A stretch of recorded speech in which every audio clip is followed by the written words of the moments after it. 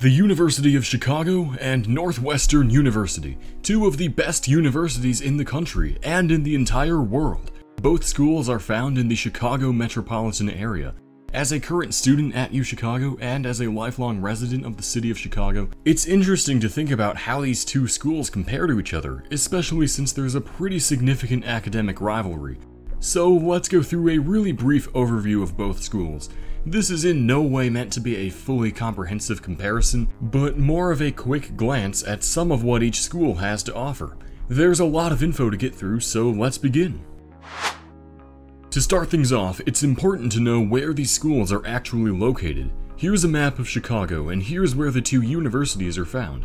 As you'll notice, Northwestern University is located outside of Chicago. It's in the city of Evanston. However, the law, medical, and professional schools of Northwestern are located in Chicago. UChicago is, of course, found in the city of Chicago.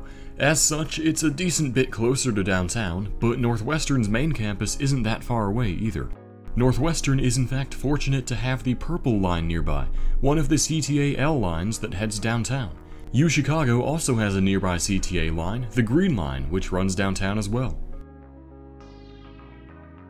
Most importantly, we've got to talk about academics. These schools both have incredible academic reputations and rank extremely well across the board. UChicago consistently pulls near top 10 ratings in several global university rankings, and Northwestern usually sits near the top 20.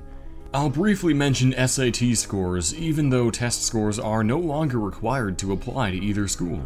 UChicago's class of 2023 middle 50% score range was 1500 to 1560, while the class of 2023 at Northwestern had a middle score range of 1450 to 1550. But we all know that these various ranking systems and standardized tests are extremely flawed when it comes to judging schools and students though, so let's talk about some of the actual programs and educational styles at these two schools. For undergraduates, UChicago is well known for its focus on a liberal arts education through the core, and students are required to take classes from the humanities, social sciences, mathematics, physical sciences, and more. Generally, UChicago has all-around excellent and top-ranked programs, but it's got a great reputation for economics, math, and business-related programs. Its graduate schools include the Law School and the Booth School of Business, both of which consistently rank in the top 5 nationwide. But don't count out Northwestern, as its Kellogg School of Business is just as well ranked as Booth, and it also has the fantastic Pritzker Law School. Again, graduate and undergraduate programs are incredible across the board at Northwestern, and it's well known for its undergraduate communications and performing arts programs, both of which are arguably the best in the nation. Northwestern also emphasizes a liberal arts style of education in many of its undergrad departments. The bottom line is, at either school, no matter what you study, you're going to get a great education from some of the greatest minds in the country. Where the schools are quite different though is athletics. Obviously both schools offer a wide variety of athletic programs, but they are undeniably a much bigger deal at Northwestern. Northwestern is a member of the Big Ten Conference, the oldest Division I conference in the country. The Wildcats have a massive following and their various games draw huge crowds. On the other hand, UChicago sports teams play in Division III conferences, and they're called the Maroons. The sports scene in general is far less prominent at UChicago than Northwestern, but in the past, this was not the case, and UChicago was actually a founding member of the Big Ten. Beyond academics and athletics, how is life on campus at these two schools? UChicago is pretty well known for its student housing arrangements, which group students within dorms into various houses, each of which has their own emblem and quirky traditions. House culture is a big selling point of the undergrad experience at UChicago, and some people are way more into it than others. Northwestern's student housing is organized a little bit differently, and there are two main options for students, either to live in a residential hall or residential college. Residential colleges are set up in such a way that students in similar academic fields can live in the same space, while residential halls are more of your usual dorm with a pretty much random mix of students. Something else interesting I found while researching housing is Northwestern's greenhouse, which is a dorm dedicated to sustainability. That's kinda sick. Even though these schools both have famously rigorous academic programs, the social scene at both schools is actually very vibrant. Contrary to some of the classic stereotypes about the schools, Greek life is a pretty big deal at Northwestern, although it's starting to gain more and more traction at UChicago, at least in my experience.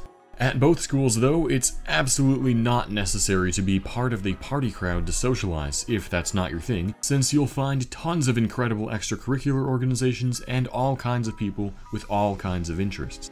And again, the unique housing options that both schools offer are also great places to find friends. So, how many people actually go to these universities? Both schools are not that large in terms of total enrollment, especially compared to some larger state schools. In 2018, there were 17,100 total students at UChicago, with 6,595 of those being undergraduates. At Northwestern's main Evanston campus, there were 16,786 total students, and 8,230 of them were undergraduate students.